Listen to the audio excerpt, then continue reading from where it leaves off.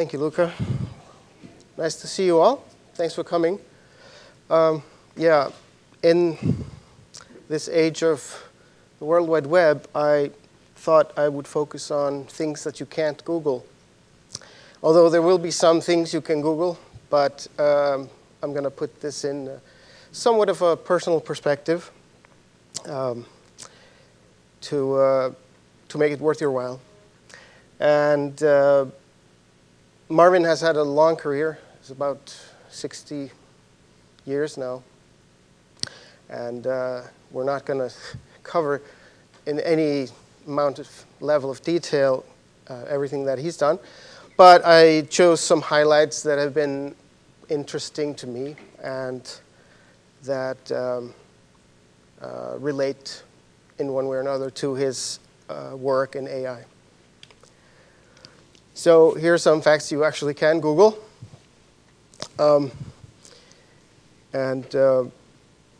This gives you a perspective on the origins of the man. The motivation for this talk is, of course, his Turing Award, which he got in 1969, probably number 15 or something like that, I think. I might be wrong about that. But he's still doing research, and he's still giving his lecture that I took at MIT in the spring of 1991. And his career goes way back to the 50s. Here's a picture of him in the early days of the AI lab at MIT. In these days, there was a lot of optimism about AI, and people were very excited about the possibilities that this technology would bring. And thinking about it historically, I think one of the reasons was, well, now we can see that the brain uses electricity to think, and now we have a machine that allows us to get a handle on or control the flow of electricity. So now why not just write the program, and it should work, right? So here's a memo from 1971, kind of showing the ambition of these people. So the lab was founded, I think, in '69, and so it's just a couple of years into it, and look at the list that's already included in the research topics of the lab. There's robotic, vision, mechanical manipulation, advanced automations, model for learning, induction, and analogy, things that actually, frankly, nobody has a clue about still. Schemata for organizing large bodies of knowledge, development of hierarchical programming control structures. Well, that one is solved. Models of structures involved in common sense thinking. Nobody has a clue.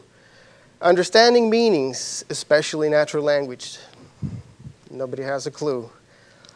Computational geometry, well, some clue. Trade-offs between memory size and parallelism. Nobody really touching that one.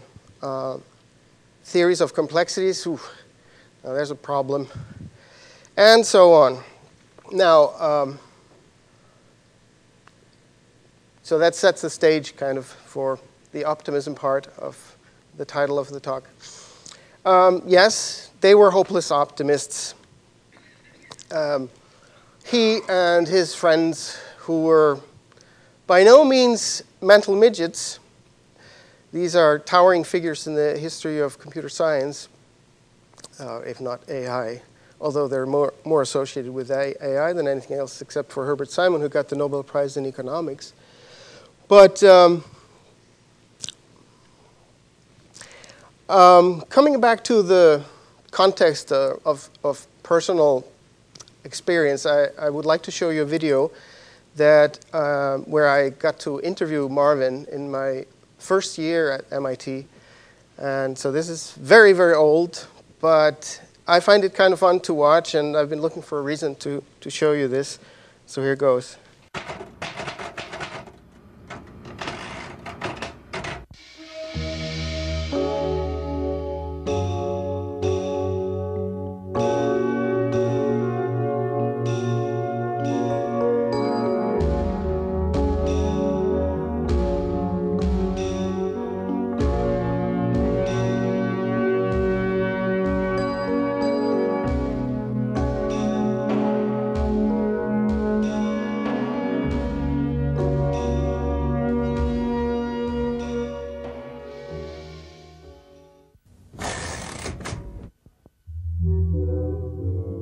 I'd see the human interface as being any sort of software and or hardware system that mediates between people and artificial devices, whether they would be mechanical devices, physical devices of one kind or another, or software devices. I think that the scope or boundary of the human interface is really the human being, because the limiting factor is our ability to perceive sensory information, to have emotional and cognitive responses to that information. So whether sensory information is being delivered directly to the sense organs or in some way directly to the brain, it is the human organism that presents the limit to interface technology. What is the scope of the human interface? Well, conventionally, people mean how the person interacts with the environment. But to me, this is an obsolete view, because there isn't really any person. There's a collection of computers and processes inside the brain. So the interface between the human and the world is the large bundle of nerves that go down the spinal cord and the 12 pairs of cranial nerves that go to the various sensors and effectors in the head.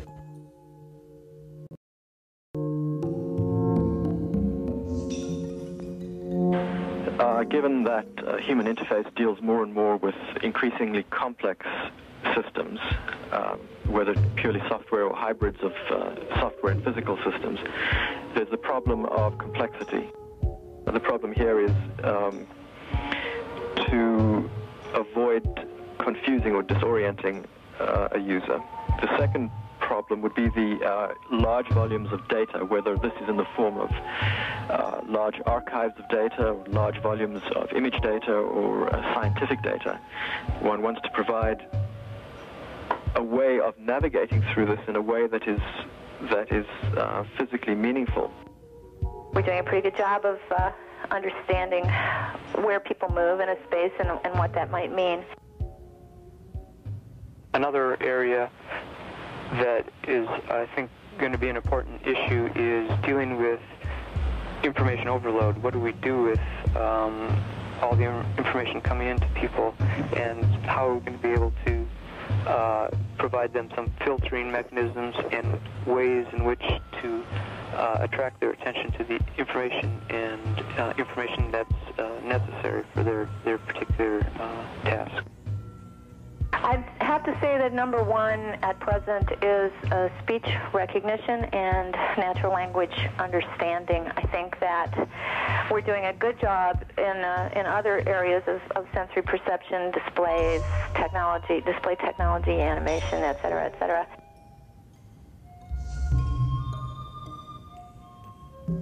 I think it's sort of like back in the Renaissance when all the artists are trying to achieve realism and all the pictures were beautiful and as close to nature as could be. I think that's what's happening right now with ultimate realities and things like that.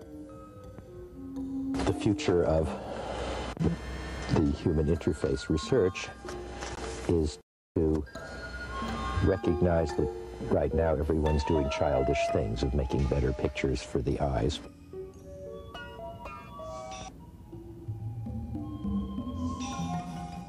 Most interfaces, at least up to the present, have been direct physical, if not bodily, analogs of the process that was being controlled, such as driving a car, operating consumer devices, and so on. These are generally based quite explicitly on the body and on body motions.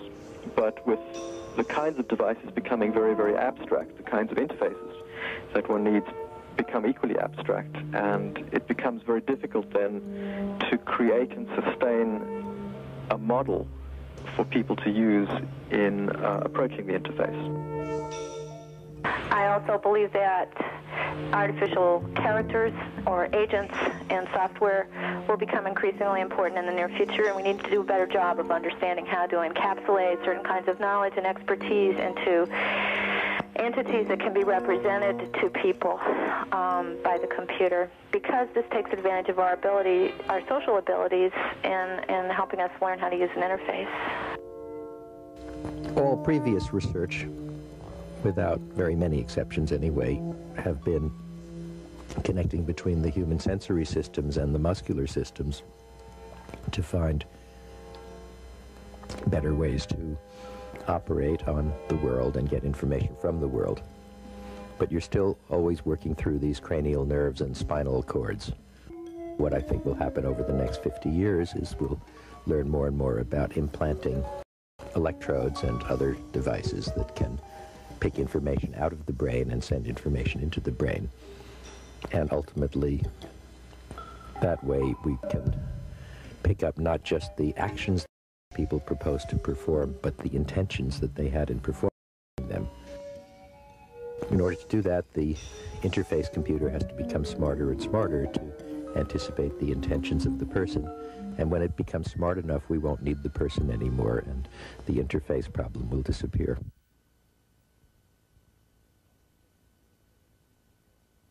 I have certain misgivings here. I think that there's a tendency to act out or to explore science fiction ideas regardless of any ethical concerns.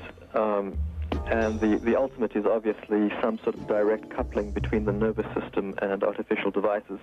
And that, frankly, makes my blood run cold. Although I think that human common sense and good judgment will prevail in the end, and maybe we won't really achieve that sort of nightmarish state. In terms of ultimate development, I think that the only certain thing that can be said is that it's unpredictable.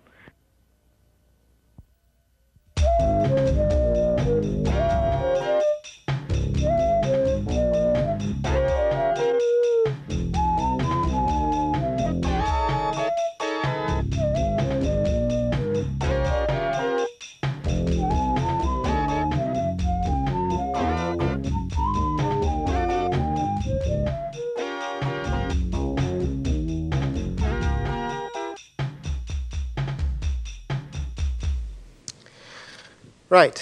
So, as you could hear in that video, Minsky has very lofty goals, and he still has this view that humans will become obsolete. He was a member of the Extropians and probably still is, which is a group of people in mainly California, I think, who want to figure out how to extend our lives indefinitely. But we won't have time to go into that too much. I want to talk more about the idea of the intelligent machine, because this is, of course, the main running theme throughout his research. And I took the liberty of boiling his view down to essentially this, that thinking is the result of symbol manipulation. It is what people many have thought in AI since the very early days, especially Alan Newell and Herbert Simon were big proponents of this. And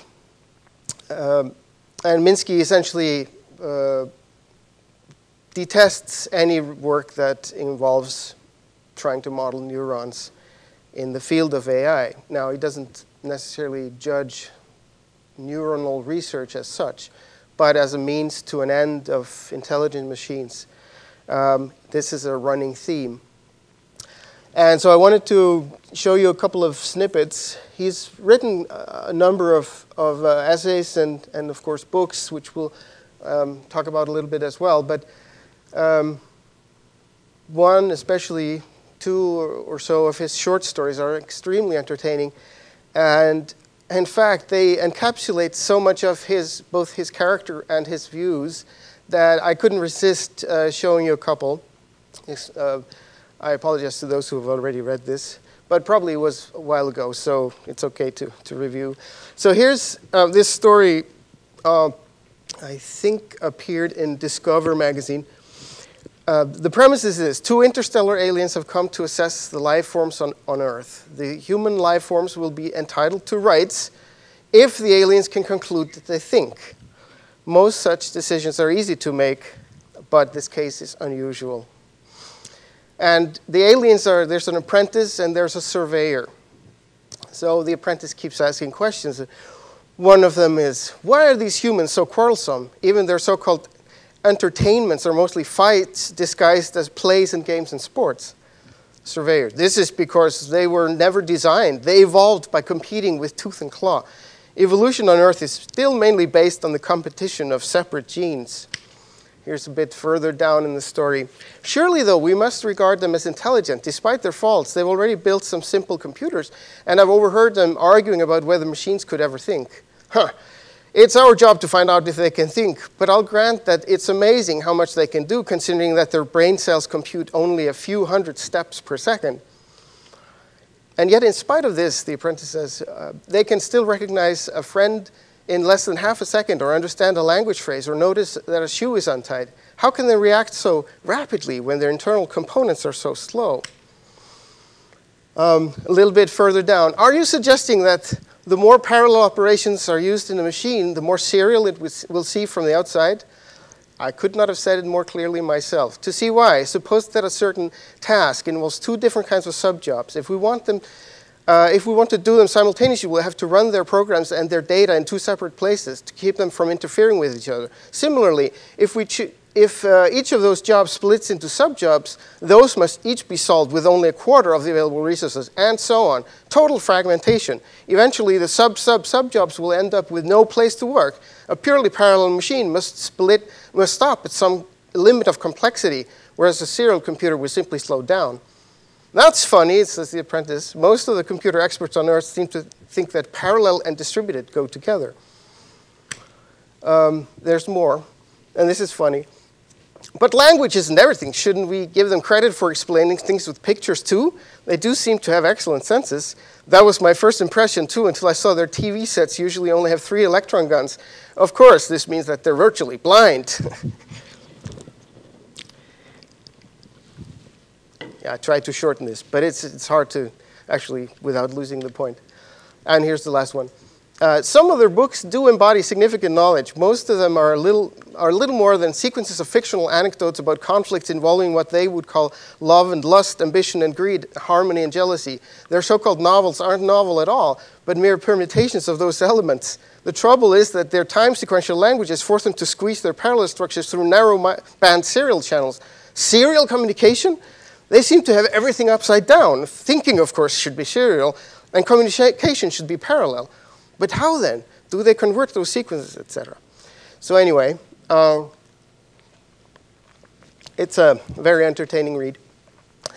So one of the things that you take away, especially if you read those stories more than once, is that Marvin is a really smart guy, and he can boil things down to very simple bullet points that encapsulate very complex ideas in a single paragraph or even a sentence.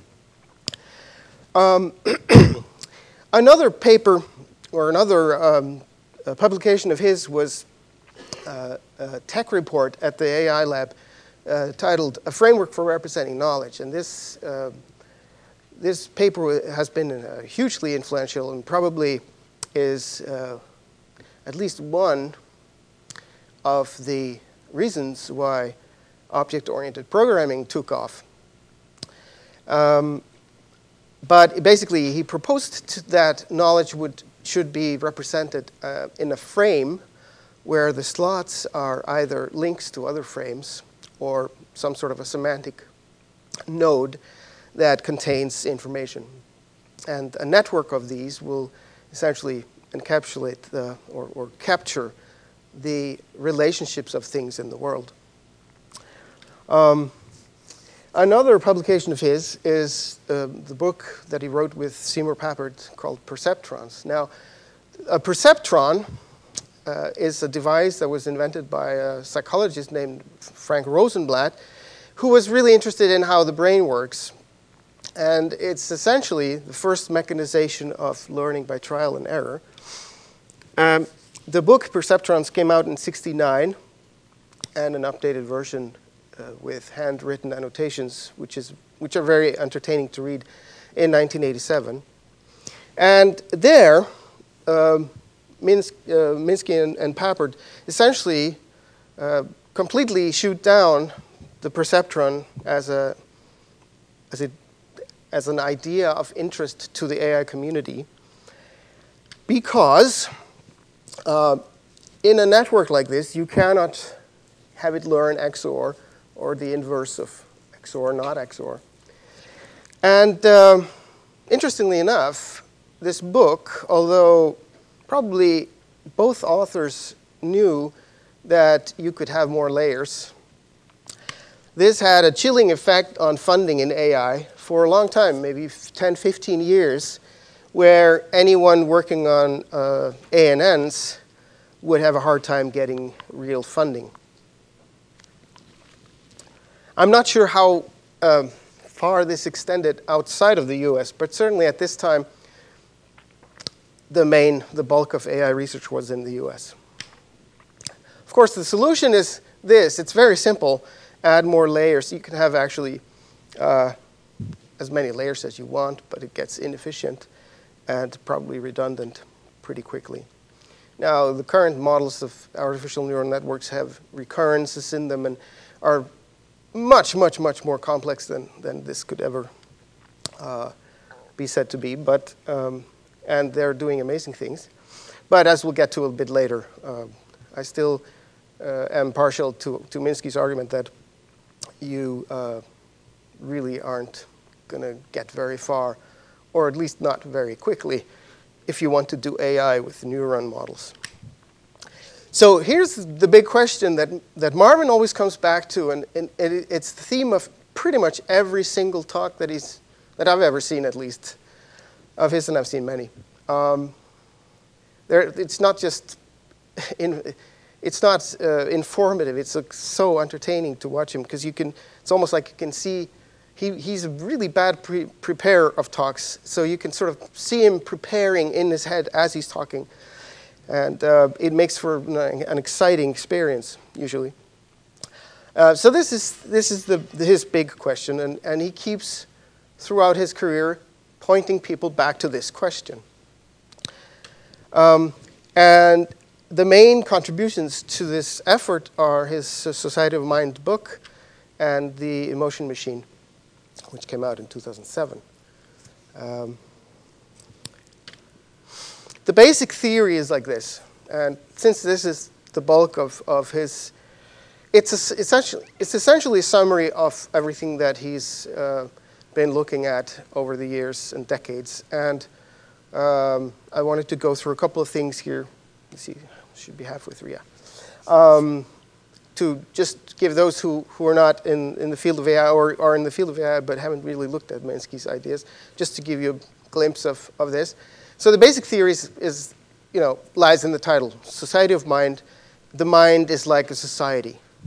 Society of what? Of agents. Now, you can read online why he chose that term. It's been used and abused ever since, and even possibly before. But the idea is this. The functions of the brain are the products of the work of thousands of different specialized subsystems. And we cannot hope to understand any of this through the same methods that particle physicists look for the simplest possible unifying conceptions. I guess this is where his views and mine are completely in alignment, and probably this is where I learned it. Constructing a mind is simply a different kind of problem. And this is why I almost always in my talks talk about methodology and the fact that we should not look for a single unifying concept or the golden screw or whatever you call it to construct intelligence in a machine. So here's what he said about that. Both my collaborators, Seymour Papert and I, had long desired to combine a mechanical hand, a television eye, and a computer into a robot that could build with children's building blocks. You can tell that it is old text because you wouldn't say television now. It's like you use monitor, of course, but it's so funny how things change. Okay, it took several years for us and our students to develop Move, Seek, Grasp, and hundreds of other little programs we needed to make a working builder agency. It was this body of experience, more than anything we'd learned about psychology, that led us to the idea of societies of mind. And I should note here for the ICE-TCS crowd that here's where a branch happens, and Carl Hewitt took the ideas of actors into a computational model of concurrency, which has then, of course, grown and changed and modified. And probably he wasn't alone, but this is a fairly incestuous crowd there at MIT, so they tend to cite each other a lot. Now, wouldn't this lead to a problem where you're just explaining how an agent, a human, does stuff by saying, oh, there's a bunch of agents, so you now have to explain those, and so on ad infinitum? No, because each level down, the agents are dumber. It's the group behavior of them that produces the next level up of intelligence, if you will. The Society of Mind is a very interesting book in many ways. One of them is that it's written in small chapters. Each page has a chapter, and he doesn't make any effort to connect them. So it's kind of justifiable because obviously, he doesn't have the final solution. He's not explaining, here's how you do AI, period. Here are some very good ideas, is essentially what he's saying. But it's also frustrating because it makes it obvious how vast the problem is and how difficult it will be to connect all of these things. But some of the ideas that he presents that are new in the book, well, you will find analogies of these concepts to standard computer science concepts, but there will always be some sort of some difference, some little delta or big delta that will make it, that will justify giving it a different name. So K-lines is essentially what he calls the on-off switches of agents, essentially. Gnomes and nemes are two general classes of K-lines, analogous to the data and control lines in digital computers. Isonomes signal to different agencies to perform the same uniform type of cognitive operation. This is, well, anyway. Pronomes are isonomes that control the use of short-term memory, etc. He has a bunch of diagrams for explaining how these relate to each other, as well as the text. But, and there's more. But one of the problems with this way of presenting these ideas is that it doesn't go into enough detail to really get people motivated to start to try to implement it. There's so many things that lie unanswered. Now, a footnote here is one of his ideas, the A brains and the B brains, which I found fascinating when he first started telling us about it in his Society of Mind class. It turns out that in our Humanops project, we have essentially reinvented this, and we don't call it A brains and B brains, but it's exactly that. It's the idea of a learner and a meta-learner. Not a new idea, but in the late 80s, you didn't see much mention of that. So the Society of Mind course is a course that he gives at MIT every other year. It's open to all MIT students, but he handpicks who gets to sit in on it. And the first half of each class, he's basically lecturing, telling you about some set of concepts, and the second half, the students get to ask questions. And the final project, or the assignments in this is one final project and two small essays, at least when I took it. he gives you a long list. It's like 4 times this length of questions that he's collected over the years. And frankly, I think this was one of the more valuable things that I took from this class. Because I hadn't ever seen this before. I had never seen a teacher basically bring questions. You know, you go to a class, the teacher's always giving you answers. And so here was like a core part of this course is questions. And it really made it different. And it also was, of course, a big motivator for us to think long and hard about things. And you'll notice, you know, there's mentionings of music quite a bit here. And like so many mathematicians and CS people, Minsky is actually a piano player. He's quite a musician. I once was at a conference in Pittsburgh and noticed in the break, some piano tune flying through the air. And I looked over at the grand piano, and there's Minsky sitting, improvising, somewhat improvising. It was sort of like half premeditated, I guess.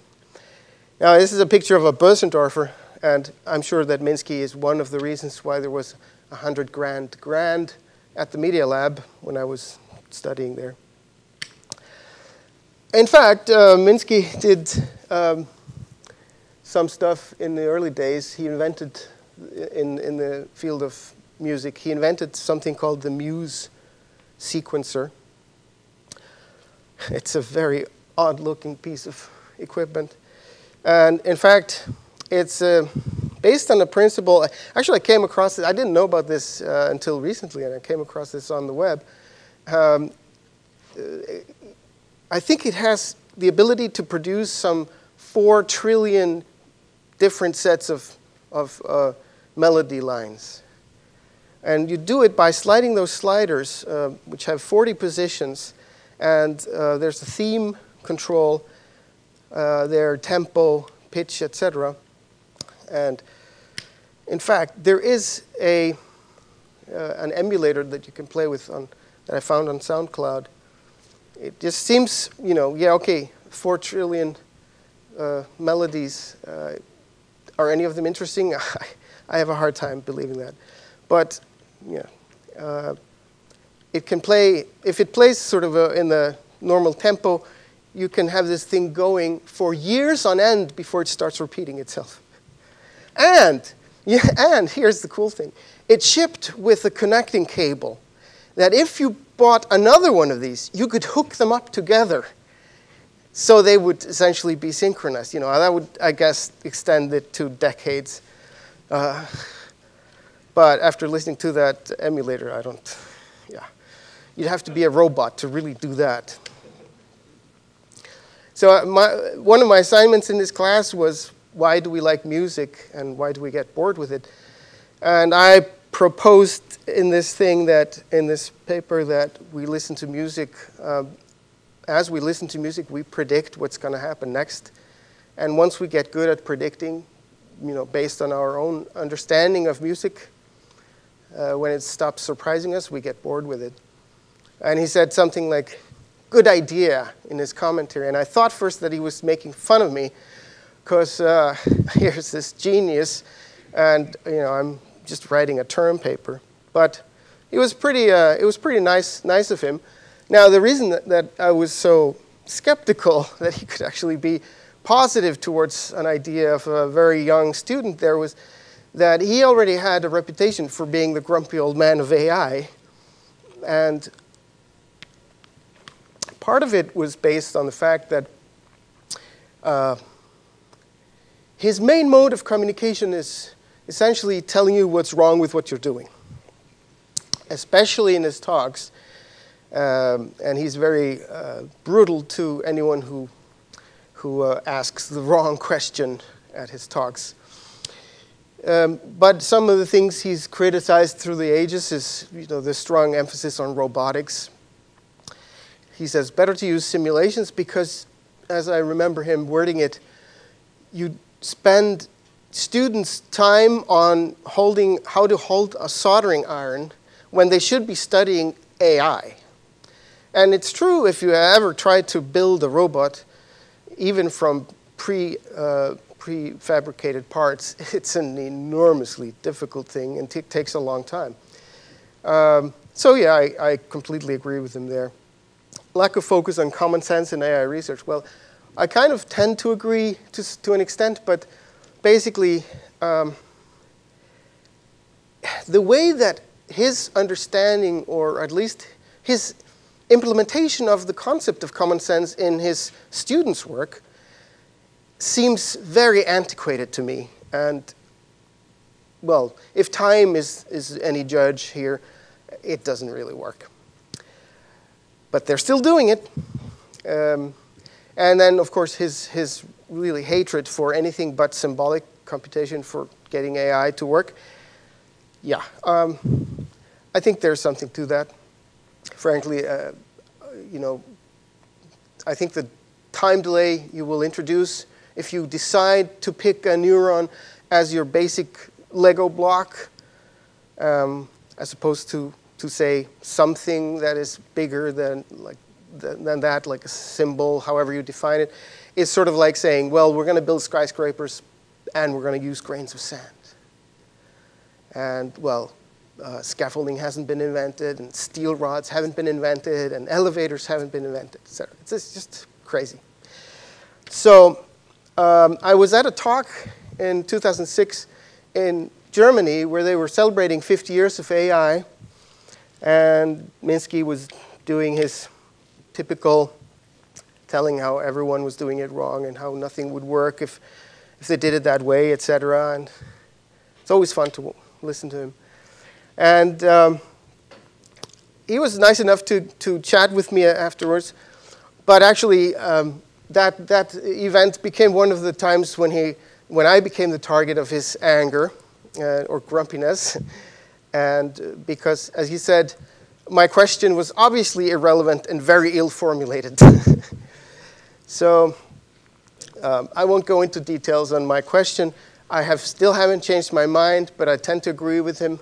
I should have thought better about the formula, how to formulate the question before I asked. So what has Marvin taught me? Well, actually, it turns out it's good to have heroes, even if you later find out that nobody's perfect.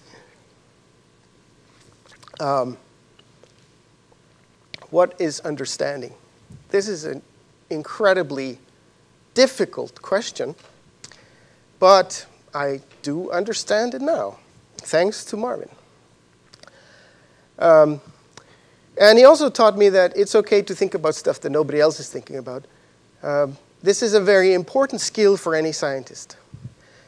Being brilliant is not enough to be a good scientist, possibly not even necessary. And being rude, aggressive, or generally abrasive, while it's common in the AI circles, does not really help your career. You may think so, based on the behavior of some people. And another thing that I've thought about so many times since he said it in the spring of '91, all you can hope for as a scientist is to have one good idea per decade. If you can do that, you are on a good track. And actually, I think it's a very strong point.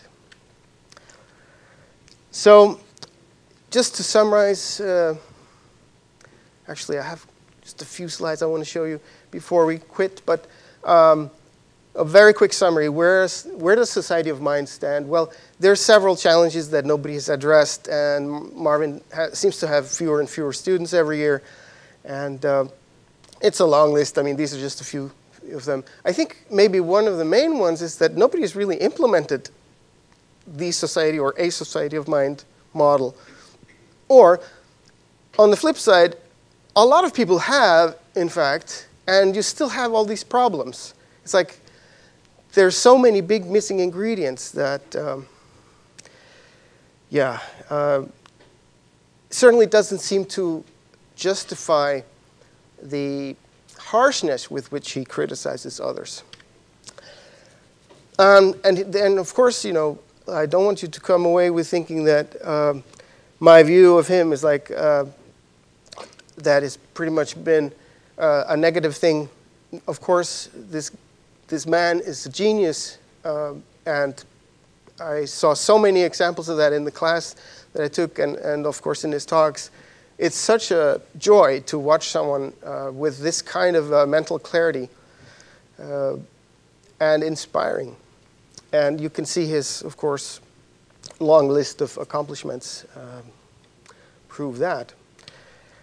One thing at the very end that he told us about in class, and I was a huge fan of this movie, and I had no idea that he was a consultant on this movie. But apparently, uncredited, in fact, Kubrick actually left out a huge list of credits that he just said, well, it's not going to be in there. And Minsky should have been one of them, because Minsky actually designed the grippers for the pod. And you can buy them as a model. I even saw that there's a Lego version, which is pretty cool. So that's it. Thank you.